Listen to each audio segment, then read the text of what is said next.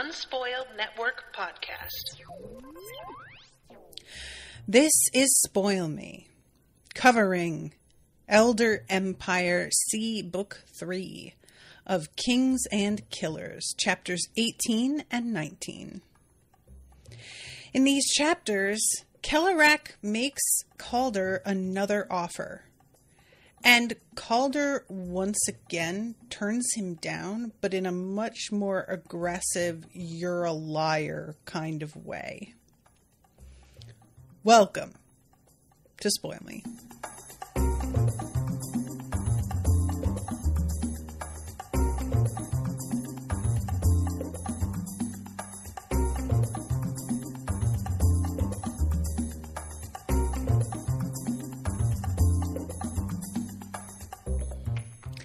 Welcome to the show, everyone. I am Natasha. Thank you so much to Asher for commissioning this episode. Asher is here in the chat trying to make this Crowdcast chat work for them.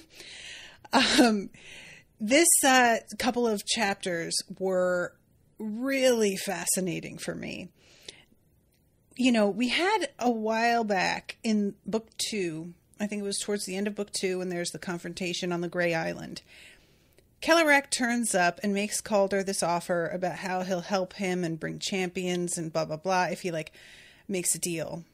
I can't even remember what it was he wanted from Calder at the time. But what it turned out to be was basically that those champions were, gonna show up anyway. And I guess Calder, if he agreed, would just have been under the misapprehension that Kelerac was responsible for them being there if he had agreed to make the deal. I should go back and reread that section, because it was the first time I think that we see Calder say no. And it was a really interesting moment to me of finding out exactly what the restrictions are for Kelerac, because I was sort of wondering whether he was able to lie. You know, it's not the same, because this chapter starts off with a quote, a transcript of a witness interview with Bliss. Yes, of course Kelerac keeps his promises. I know I'm not supposed to say so, but I find that to be a stupid question. Then if you worded your deal perfectly so that there were no loopholes, nothing he could take advantage of, couldn't you end up with a beneficial request? A wish, so to speak? I apologize. I was mistaken before. That is a stupid question. So, obviously what this is just sort of, you're never going to get the better of Kelerac. It's not going to happen. He's never, ever going to give you something without getting something. And the idea that there is a way to set this up so that that happens is foolish and naive and just wishful thinking.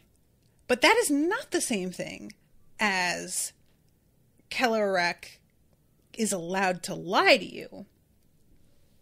I was sort of wondering if maybe he was under the same sort of restrictions as the Fae in a lot of stories, where they can misrepresent the shit out of things.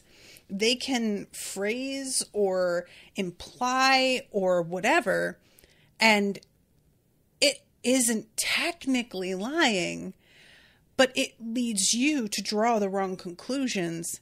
So it's allowed because it's within the rules. They're lawyering. And I was sort of wondering whether Kelerac was able to just straight up lie to you. And in the second book, the fact that he was going to take credit for something that that was going to happen with or without him, that gave me some information, which I did find very interesting, but it didn't really answer the question.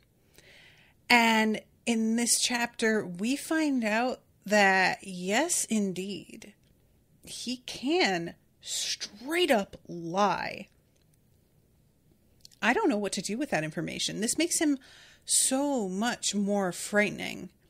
And my question is whether or not it's the same for everyone.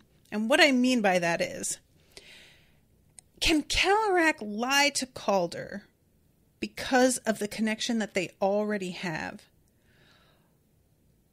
And that for some reason, opening Calder up to being more vulnerable, to being fooled, or alternatively, and on the same lines kind of, does Kelerac realize nobody is going to make deals with him if they get burned immediately?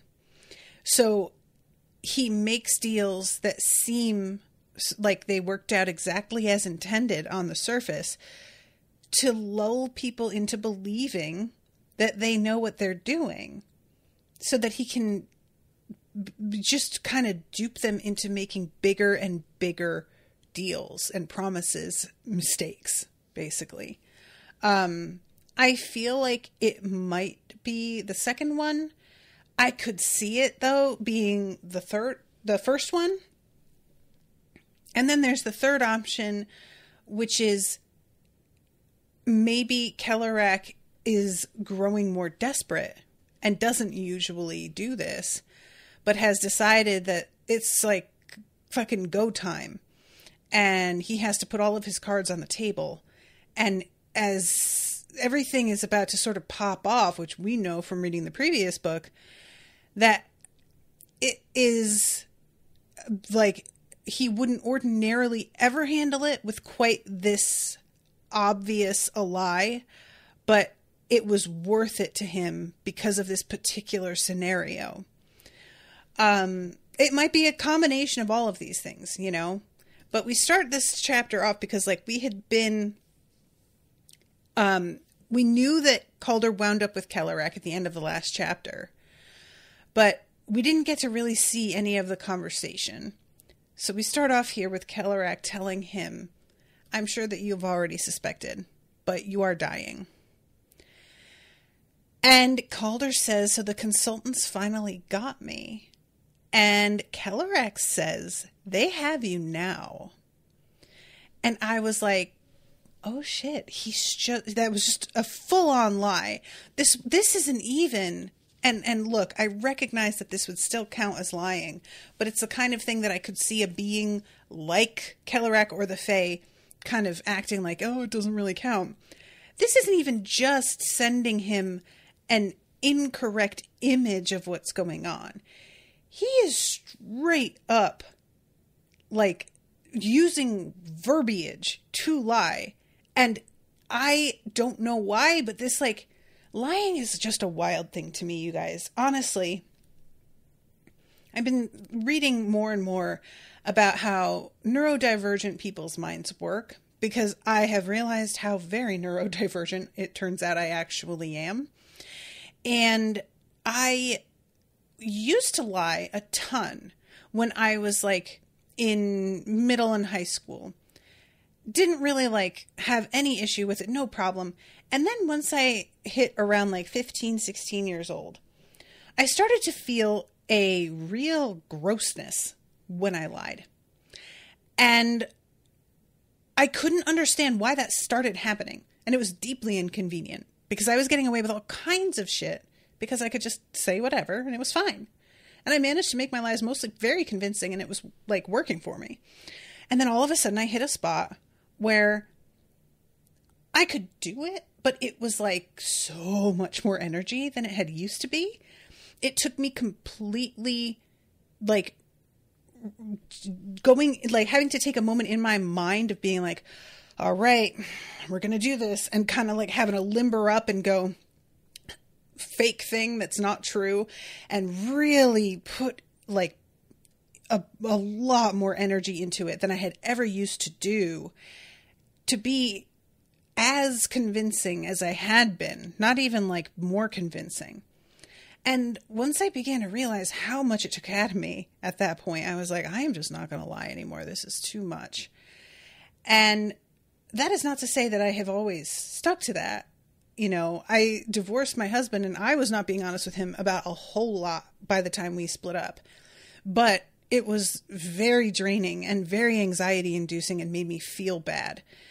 And I've come to learn that that can be a thing when you are neurodivergent, and that ties in with like not enjoying being around people with whom you can only have small talk because you want to be able to have like an honest connection. And if everything is shrouded in, well, we shouldn't talk about these certain topics because I know they don't agree with me and I know that they're going to make an issue out of this and that. So I have to like dance around it. Again, very exhausting. There's a lot about the social expectations and the sort of like mores of the way we interact that feel extremely pointless and tiring. And so it makes sense that lying would sort of fall into that, where you're just like, yeah, I don't think so.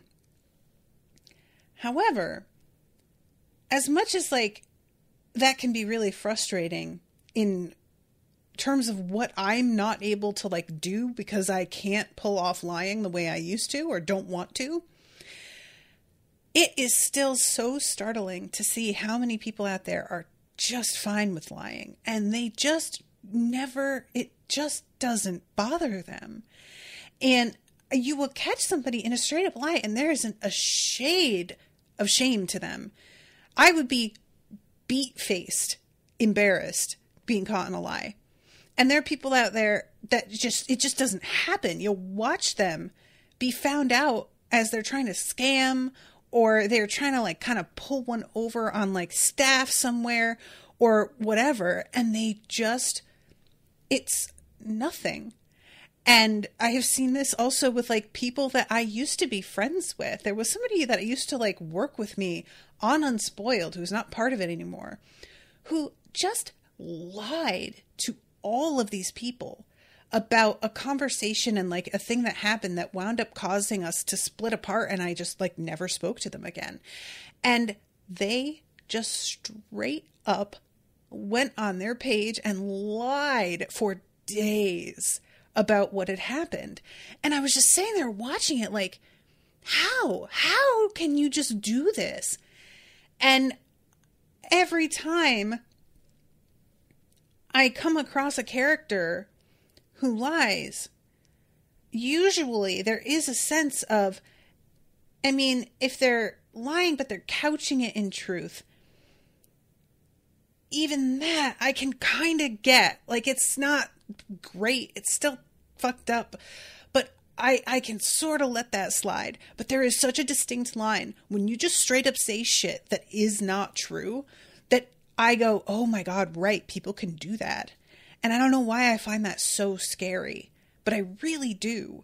There is something about the flagrant, like, you know what I mean? All this to say, this whole section with Kelerac fucked me up because I know Kelerac is no good. I know Kelerac is trying to do his own thing. He has his own goals. He's like out here just, you know, misrepresenting all kinds of stuff. And he is acting like, oh, well, I'm not like the other great elders. I'm a cool elder. But it all of that felt just like, well, yeah. I mean, you know, evil but manageable. And then he lies to Calder, and I am fucking getting off the ride.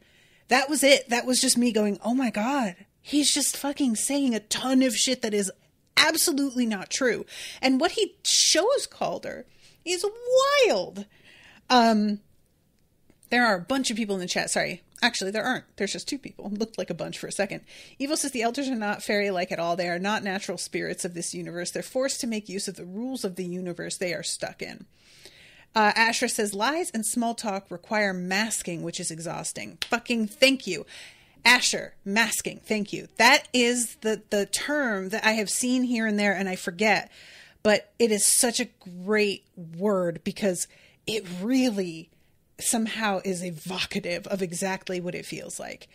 It's like you have to put a performance on and you can't breathe because there's something like over you. Like you just can't be yourself. You know, it's so tiring. It's so tiring. And it's just really discouraging as well. Even when you care about people and you genuinely like feel like they're good people, but you still can't quite just be yourself around them. It's such a bummer. And so it's like when they wonder, well, why don't you hang out more? And it's like, I find being around you draining, and it's not like your problem. It is what it is, you know, it's just, you can't say that to somebody. So anyway, this whole thing, again, Kelerac is dropping some stuff in here. The Emperor's armor is keeping you alive. As you can see, the Independents are prying it off. As soon as they finish removing it, you'll die. And again, like, that part is true. But, like, you know, it's not the Independents. The armor part, that's the only true part. So, Kelerac says, I thought we could watch your end together. Call it a professional courtesy. And Calder is watching his body jerk around, blood dripping. It looks like Shara is standing there overseeing this whole process. And finally, Calder's like, why don't you just tell me what you want? Just get to the point. And Kelerac says, I want everything. Give your life to me, and I will use it as you could never imagine. I will accomplish everything you could not. I will grind your enemies to dust. I will establish a global empire so grand that people forget the first one. When people speak of the emperor in 1,000 generations, the only one they will remember will be you. Calder stared into his own reflection where the elder's eyes should be. He ached for it to be true. This is something that I've realized, for me, is sort of the weak point of this series. Calder's desire to rule doesn't quite feel totally valid for me. And by valid, I mean, like, I don't feel like he is set up as somebody who genuinely wants to be the boss. He's somebody who wants to improve the world. That isn't the same thing at all.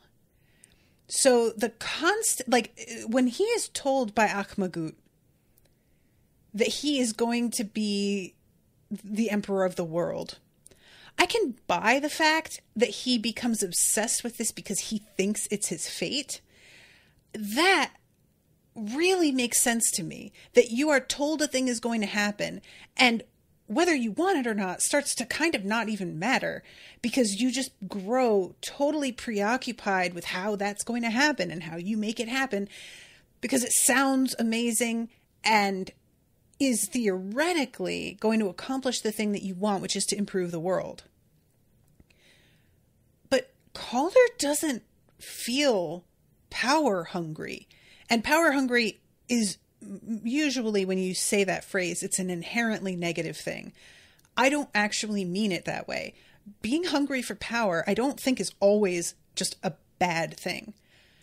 There are, for example, Lyndon. He is deeply power hungry, but I trust him with it. Calder, I don't feel that from him at all. His energy is so casual, is so, like, there is something about him that feels like he really does, in his heart, actually just want to be a regular person. That every time we circle back around to him desperately wanting to be emperor, I have to stop and go, right, I'm supposed to believe he wants this, and I don't. I don't feel like he is written as somebody for whom this makes sense. His desire being tied to a prophecy, once we hear what the prophecy was, that made a lot of things slide into place for me. But then when we step out of that here, and the prophecy is sort of not a factor, it doesn't, like, I just don't get any sense from him that he is the kind of person who wants to be in that specific position. I could see him wanting to be like the head of the Navigators Guild and have a job that he loves and that can also be used to improve the world. But being in the position where you're sitting on a throne and you're sort of handling everything in a very hands-off kind of way through lots of like subordinates, it does not sound like Calder to me. And yet every time that we like return to this, we're being told that is what he wants. And I just am not buying it. Asher says, oh my God, same. I cannot for the life of me figure out why he actually wants it. He wants someone better in power, but he doesn't seem to actually want the power itself. And Evil says, I never felt he desperately wanted it. This is the thing. In this moment, he ached for it to be true. And then when he says, well, what about ruling? What about what Akhmagut said? And Kelerac is like, did you not sit on the throne for quite a while? I mean, what he said did happen. And I was expecting that Calder would be more like, I can't believe I got duped. I can't believe that the words that I heard, and like I had said this before, when he first hears Shara say the words, he's on the edge of dying. So him being like, wow, that's what that meant, is very much overshadowed by everything else that he's thinking about and the people that he believes he's leaving behind. So we don't really have a moment to sit with that. And I thought for sure in this conversation, we would get it. We would have a moment of like, why should I believe you? He made me believe XYZ, and it turns out that's not what it was at all. And it doesn't come up. It's just, he said I would rule, and Kelerac saying, for a time, did you not sit the throne? And Calder is he just doesn't respond to that part. He just asks them, why did you bring me here? And I was like, you're not going to sort of zero in on that part? You based all of your actions for years on a prophecy that you are finding out was kind of horseshit. Like, again, technically true, but not really. And that doesn't seem to be hitting him in the context of the fact that he's talking to another great elder right now who is sort of hand waving that he got ripped off by being like, well, but he wasn't really lying. He said you would rule, and you did.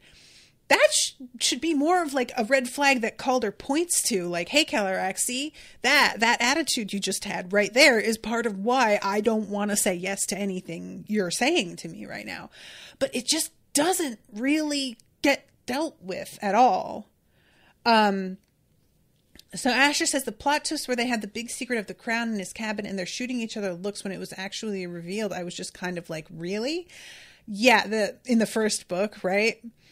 Evil says, this is like the blood sage not understanding Jyrene's motivations. Calder is not obsessed with being emperor, but he wouldn't mind it. This would work on a lesser man. I don't feel like I understand the comparison with the blood sage and Jyrene. I'm not sure what it is, who you're comparing to whom here. Sorry, Evil.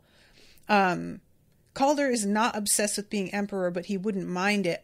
I don't feel like it says like he ached for it to be true. Everything that Kelerac says is it was everything he had ever wanted after he's given this vision.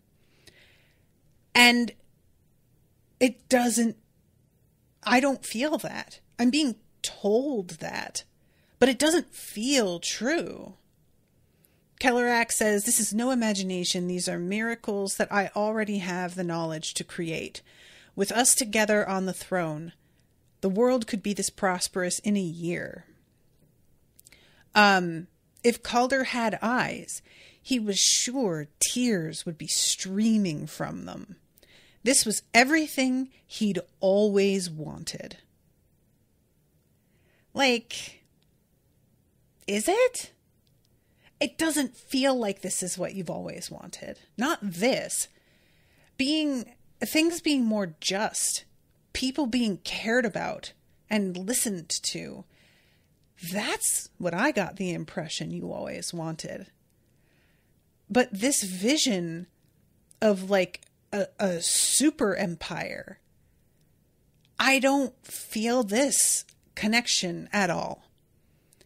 And so when we get to the moment where his eyes are streaming with tears and he's saying it's everything he always wanted, I genuinely had to stop and go, really? I just didn't expect this offer to connect much at all.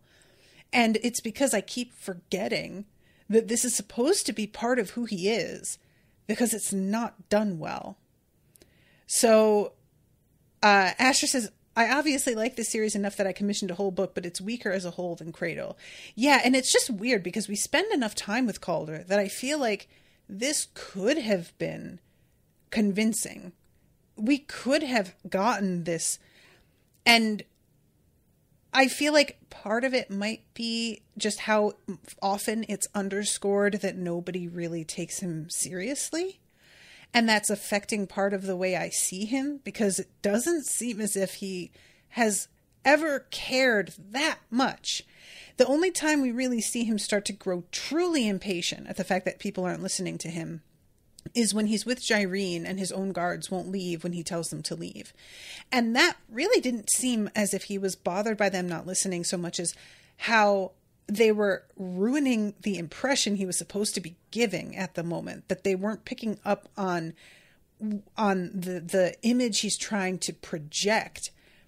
It didn't feel like I resent that I don't have the power I think I should, because every time we are in his head, all he is talking to himself about is how he can't pretend to be like the Emperor. He can't pretend to have the same kind of power. He can't expect people to treat him the same way. He can't expect everyone to drop what they're doing and obey. When he uses the crown and gets people to drop what they're doing and obey, it feels a lot more like, that was very convenient. How nice it is that I actually got what I asked for without having to argue about it for like 10 minutes first. But it doesn't feel like a connection deep in him that's going, oh, here it is, what I always wanted. It's not there. So I just find this to be a really significant disconnect in his character that I find puzzling. And I'm wondering, like, I mean, I have always kind of had it, but it wasn't until this scene after the prophecy itself has sort of been sidelined. The prophecy has come true. He is hearing from a great elder. Technically it was fulfilled, so that's over. And yet he's still wanting it. That I was like, oh, wait, is that supposed to be like independent of his obsession with the prophecy? I thought the prophecy was really the main motivator. So anyway, it's not working for me. So this moment of him like, of him like trying to decide whether or not he would sacrifice everything held no tension, because I never thought for a moment he would agree to it. It just never felt like him to begin with. And that's a bit of a bummer. You know, it's interesting that like Calder's book, in some ways, as I've said before, I really like more than Shara's because I prefer the ensemble cast. But Calder, in some ways, for me, is like the character that's drawn the most poorly, which is really strange. Everyone else, I feel like I really get them. And Calder, it feels like I'm going in and out, and I don't know. So then the image begins to change that he's watching, and it's happening at the same time as his like body is becoming more corporeal. Excuse me, goodness. His fingers are touching the glass when that hadn't been something he could do a minute before. And just as that's happening, he's watching Shara pour like gasoline all over his body, which is just, what? Like the fact that Kelerac decided to sort of go in this direction with it is hilarious. because it's so over the top. This is like a horror movie kind of direction. So, yeah, here it is. If Kelerac didn't keep his word about the advancement of technology, just being ruled by someone of human lifespan would be a benefit for the Empire. And I'm just going, yeah, but that's not what would happen. He would be in your body, but do you think it would end with him staying in your body? Like, that wouldn't be the end of it. It just, so yeah, he talks to Kelerac for a moment about where we are and why don't I have a body? And Kelerac tries to say, well, you wouldn't really understand it. These concepts are beyond you. He lifts his hand and says, and picks up the goblet and says, well, then what does this mean? And Kelerac says, it means your will is tenacious enough to establish yourself in a dream. If you wish, I can educate you on the physics of conceptual existence, but you don't have the time. And this is when he turns around and sees Shara standing over him with a match. A primal fear shot through Calder. He almost felt like he could feel the fire about to consume him. And I'm like, I bet it feels like that. I sure bet. Because somebody is trying to push you and make it feel very urgent. And he just turns around and says, I don't believe you. And I was like, oh shit. I just expected him to turn Kelerac down. I did not expect him to call him out as a liar. And he just does, and I was low-key impressed. First, why would the head of the Consultants Guild personally help remove my armor? Second, why would she start a fire right there in the operating room? They would take my body somewhere else if I was about to die. And third, if I'm dying, why do I feel stronger now? And Kelerac...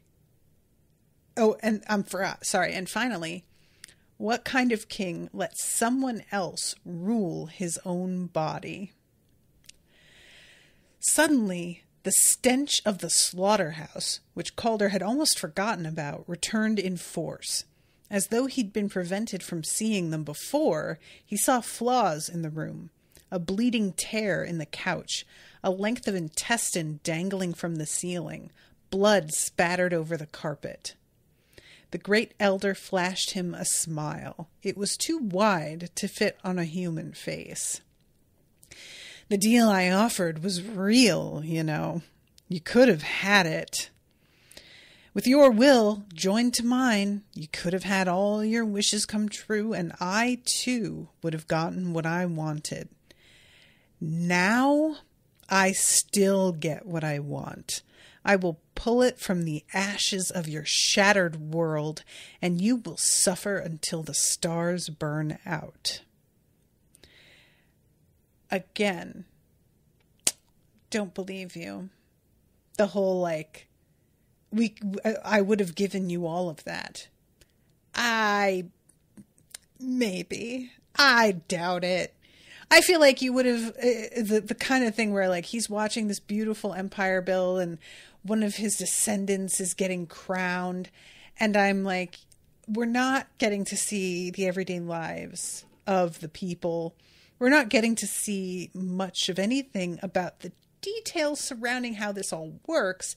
It's all this big show, which could have been expressed regarding the emperor himself in many ways. If you were going to be showing people back when everyone was still enslaved, a future empire, it could have looked very similar to them.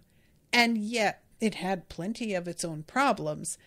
So all of this feels like maybe all the broad strokes would still have been true, but I wouldn't be surprised if there were some really ugly underbellies that he just conveniently left out, you know? So then we have Calder saying, "We thank you for your long history of service to the crown. You are dismissed. And I was like, all right, well, he ended it on a baller note. I will give him that. So then we jump over to Jyrene. And she is recounting all of the time that she has spent in cells and is thinking about the connection that she has to Kelerac. And just overall, there's a sense here of her thinking, I could potentially be a kind of vessel. And she offers later, but he declines. It temporarily declines. So she's sitting there wondering what's going on with Calder because she hasn't seen him for a bit. She is missing Lucan, and we find out that she deeply regrets killing him. She had rashly decided to strike against Maya, one of Shara's allies, and had missed her shot. And it's interesting to know on reflection that it doesn't seem as if she believes this was like the Elder's design. Because in the moment when she lashed out against Maya and Lucan, she really believed she had been placed here to do exactly that. But there's no sense of that anymore. It seems like she really feels that was a fuck up on her part. And she's wondering like where her soulbound vessel is again, but she's pretty certain Calder won't destroy it because evidently that can fuck with your mind if you're a soulbound. And I do enjoy that she's reading Heart Like a Churning Sea, which is the book written about Esther 6, I think, that was mentioned in Shara's book, that they like still perform it every summer. So then Maya comes in, and we're getting to see the interrogation that Maya performs on Jyrene from Jyrene's perspective. And we're not really getting any new information here. It's just us watching Jyrene, who isn't sure what's happening, completely spill her guts. And we get more detail on how this incense works, because when she finally stops talking, realizing that she's saying a lot more than she would ordinarily say, she feels physical pain when she stops talking. And knowing that that's how it works, because initially it's just sort of her talking to cover the silence. Every time there's a long pause, she feels so anxious about it that she just begins to speak to cover that up. And that evolves into being in actual pain once she stops. And also, of course, from this POV, we're reminded that she does not know yet that Calder is dead. He isn't, but you know. And so everything that Maya says to her, she's sort of seeing through this like lens of, I know she's going to want to fuck with me, but I can't tell how much of this is her just lying and how much of this is her like using the truth to screw with me. So we get the spiel again about how the elders are going to get what they want anyway. We may as well learn how to cooperate with them, or we're going to get trampled. And I really do appreciate her irritation at the like smugness of the expression on Maya's face when she realizes. So let's see. Here it is. She gets taken back to her cell. Using her fury to push herself into action, Jerry raised the meat of her finger to her teeth and bit down hard. She had to chew to break the skin, but soon she felt blood flowing into her mouth. Which, honestly, I know this is not a big deal, but like, I don't think I could do it. Just chewing on yourself until you start to bleed, like, you gotta be a specific kind of desperate for that. So she starts to draw symbols on the carpet. This was a simple elder spawn summoning ritual. And she's just going to take this risk now. She'd said what she needed to say. Whether Calder had lost his position or had just stopped listening to her, she couldn't allow herself to be trapped in here any longer. She had a world to change.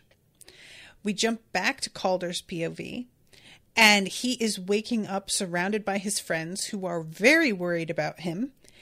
And I really enjoyed a lot of this. First, reminder that they used that potion on him that makes him a champion, but it's like not legit. He hasn't gone through the kind of process that they normally would. So it turns out he's going to have to be sustained with like elixirs and shit for the rest of his life, or his body will just crumple. I was wondering with this, because, you know, obviously Shara takes a potion like this. It's not permanent. It's a temporary, the reaction that she and Nathaniel Barrius have only lasts for like a few hours. And I'm wondering, she has said that she being Petal, sorry, I'm just kind of jumping around in my head here. Petal submitted her notes about her theory on this, and they just dismissed them. And I'm wondering if maybe they did not just dismiss them, and what Shara took was a result of Petal's notes, and Petal was simply not given any credit for them. Which sounds like definitely something that Nathaniel Barrius would do at the very least, and is also something that has a ton of precedent in just like the scientific world, of a woman submitting something not being like acknowledged at all. And then later on, a dude just comes around and says the same thing and scoops up all of the credit. That's like just repeatedly been true. So I hadn't really stopped to wonder about the fact that Petal is just voicing how she has these theories when we had already seen Shara take a potion like weeks earlier, basically within the story. But when I stop and consider it, I'm like, I would have to assume somebody saw her notes and decided to pursue this, and she just isn't getting involved in it at all. And that sucks. But yeah, Calder wakes up and is like, at first, just kind of out of it. It takes a while for his ears and his hearing to like kick back in. I really do enjoy the process of him coming back to himself. And he looks down and sees that he's like manacled to the table and gets really anxious because he thinks that maybe this is part of like Kelerac fucking with him. And then is able to just yank all of the bolts like right out of the table. And they're like, yeah, see, that's what we're talking about. And I love when he is just looking at each of his friends and he starts crying and just says, I don't deserve you. And I was like, honestly, that's a fucking mood. There are times in my life where I look at the people around me and how much they are like stepping up and helping or just being there. And I'm just like, how did this happen? You know? So he is reunited and it feels so good. We jump over to Jyrene and we start off with the prophecy from the Sleepless, basically like, don't fuck with the guy who runs the shadows because he is just not somebody that you are going to be able to control. Avoid him. There are some elders that we deal with and there are some that we don't. So Kelerac comes in and she knows who he is now. So the whole vibe is very different than the last time we saw her with him. And, she drops to a knee and Kelerac's immediately like, stop it, get up. There's a lot to do. We don't have time for this. And when she asks, where are we going? He says, I will remain where I always have. You will be coming to me. And all of a sudden she is on an island. It was more like a barge, a floating collection of debris that looked like it came from a crashed ship bound together by sticky, still squirming tendons. If this was where the image of Kelerac had taken her, she knew what she was waiting for, and she didn't have to wait long. And he begins to surface out of the water.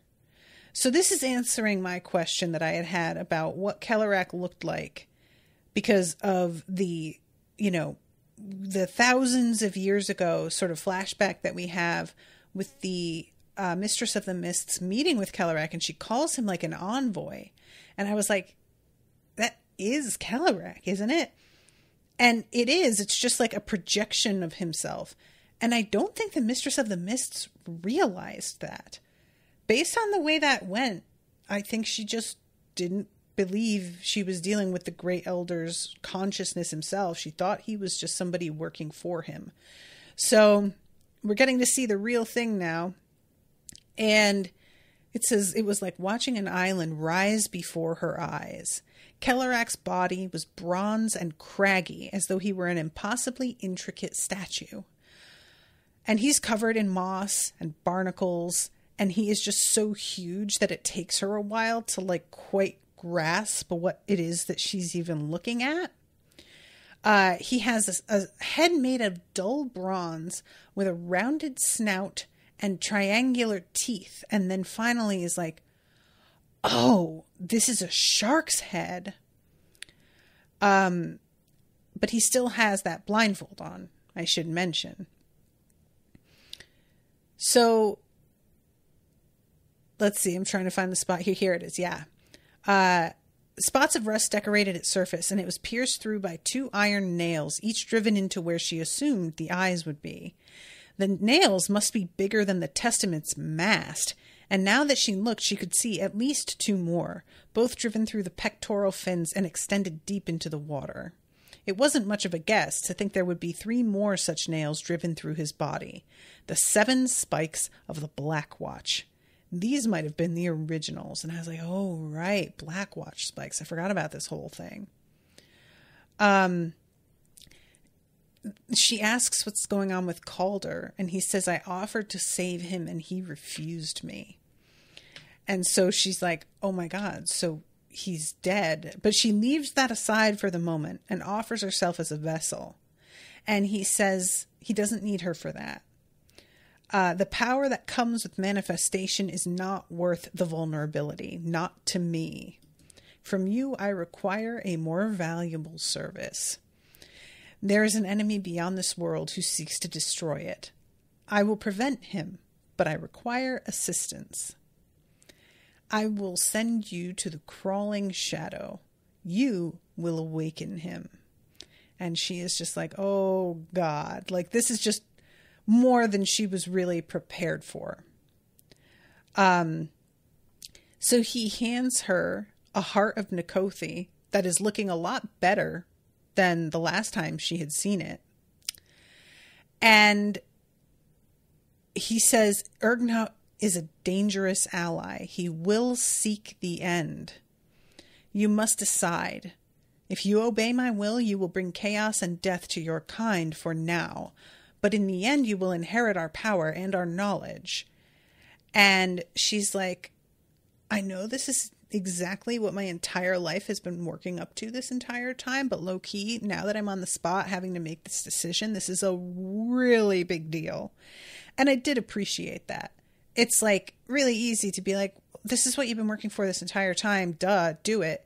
But there's a difference between something being theoretical and like a distant goal in your mind and being immediately like in front of you with repercussions and consequences you're going to have to witness firsthand. And she is aware it's going to be like the deaths of so many people. She could guide the world forward and everyone would see she had been right all along. Her father would have died for a purpose. Her life would not have been lived in vain. And that's the part that I find the saddest, is that she is so motivated at being validated and wanting everything to not have been for nothing, which is not a good enough motivator. It's just like, I not to say that it doesn't make sense writing wise. I'm not accusing her character of having the same flaw that I feel Calder's character had. It's more that, like, when all you want is to be proven right and you don't seem to care what happens to everyone as long as you're right. Yikes, girl. Like, truly. And she says sometimes you have to bring pain for their own good. All right, fucking lunatic. So the green light shot forward, stabbing into her forehead. The heat spread through her entire body, but it didn't hurt. It was as though she was being burned down and rebuilt in its flames, reforged, reborn. So yeah, he uses her soulbound vessel to basically, like, remake her. And then we go back to Calder. And he is getting some news about what's going on with everybody. Jyrene had ordered an evacuation of the capital's citizens. His official explanation suggested the city was no longer safe, and emergency shelters had been prepared in outlying regions. Calder wasn't sure he trusted any of that. Down through the city to the docks took most of the day, and he knew that from experience that the guard would have all exits well defended. Andal, Petal, and Foster were in charge of driving them all to the guarded checkpoint where they could have a moment with the guards without being overseen by anyone else.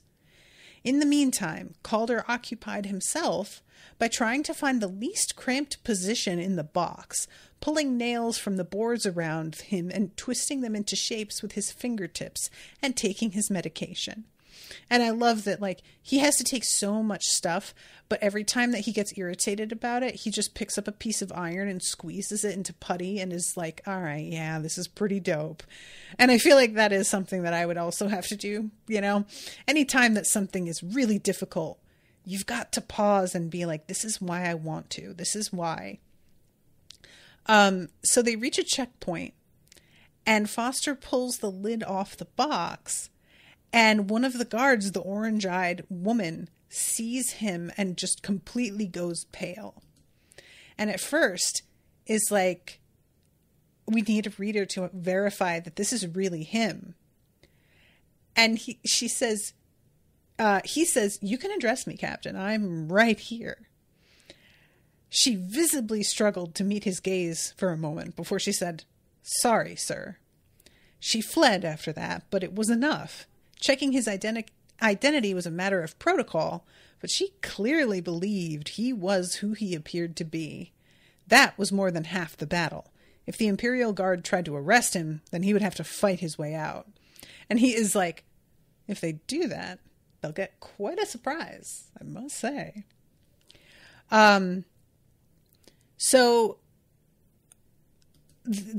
what it turns out he is going to try and do, I'm going to try and jump ahead here because I only have like 5 minutes left.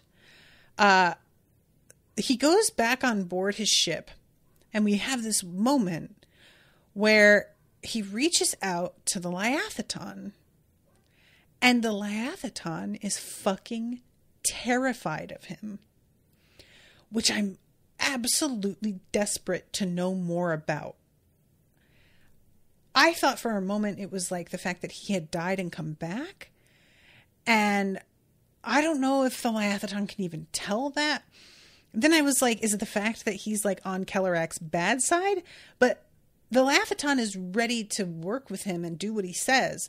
And if it were more like, I'm afraid to be near you because you've got a target on your back, I don't feel like he would have been so quick to comply with what Calder was asking for. I'm very, very curious about exactly where this is coming from. So let's see. Calder tried to use his own intent to send a question, but such communication was imprecise at best. He received only the impression of a looming shadow. So maybe it's not afraid of him. Maybe it's feeling that Ergnot is being released, and that's where it's coming from. Because, like, I was taking it as, and Calder seemed to also, that the Liatheton was reacting to Calder himself. I don't know. So he indicates a direction, and the Latheton is like, let's go, and does it so quickly and so hard that everybody sort of falls over at how abruptly the ship begins to move. I love when Shuffles shows up again and he just lands on Calder's shoulder. I love him. Shuffles, you're such a like weird little thing. So Calder says, he's talking about Jyrene. He has free access to the Aptasia now. If he manages to use it, he could obliterate all the Elder spawn around the capital. He wondered if the Regent would make contact with Osriel, and if Osriel would give the same warning he'd given Calder. And I was like, that had not even occurred to me that somebody else would be able to like go up and use it, but a Regent, if anybody, sure would, I would think. And this is when they all begin to see the shadows moving. And he is just like, oh boy, I think that's happening. And Andal is pretty sensitive to this as well.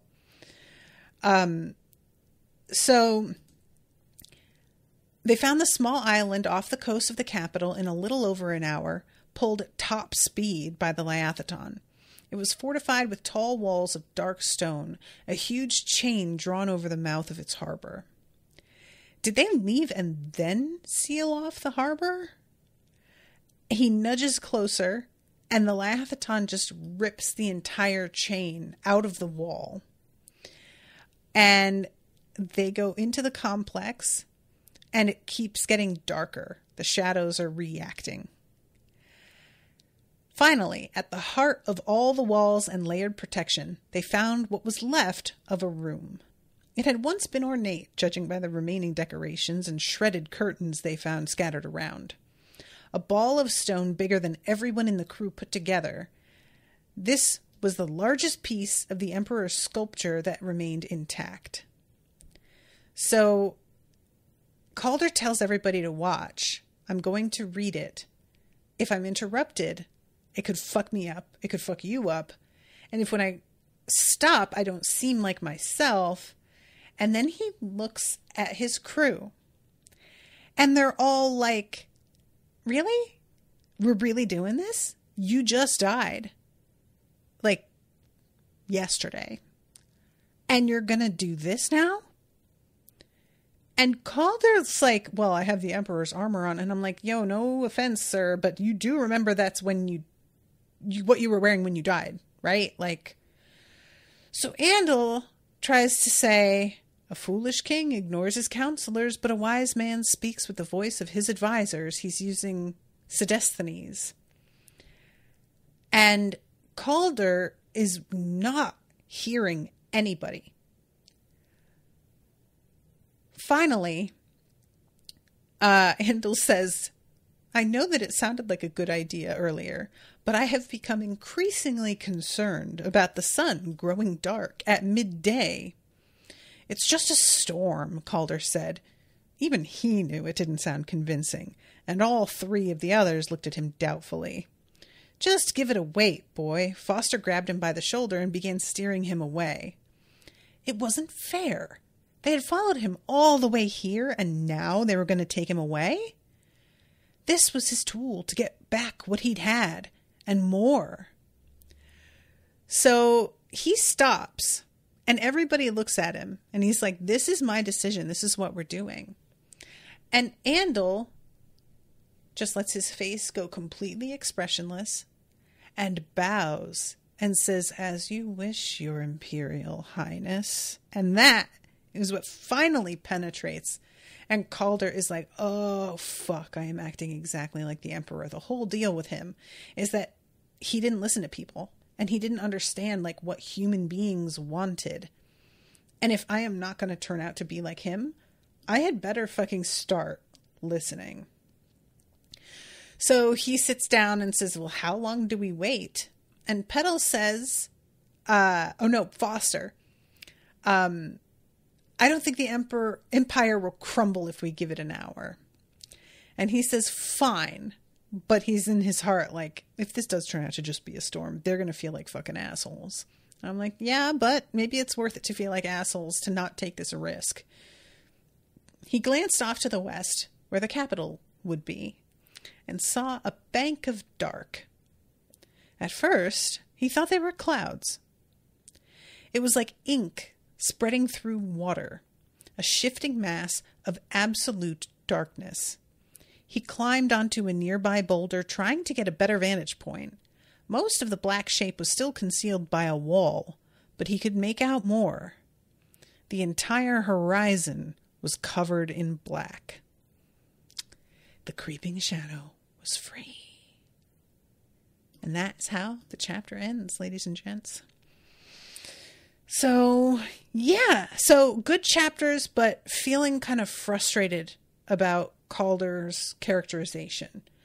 And I'm kind of curious now about how this is going to wrap, because he's definitely like a different person now than he was. And that's literally and figuratively. But I don't know, like, I'm assuming when Shara goes into her little, like, long sleep, he's still in charge. But what does that even look like? And does he know what she is now? When, like, I have a lot of questions. But I'm out of time, so I had better wrap up. But thank you guys very much for hanging out with me. And thank you to Asher for commissioning this. Appreciate you a lot. And I will be seeing you guys in about a week and a half with a new episode. Until then, toodaloo, motherfuckers.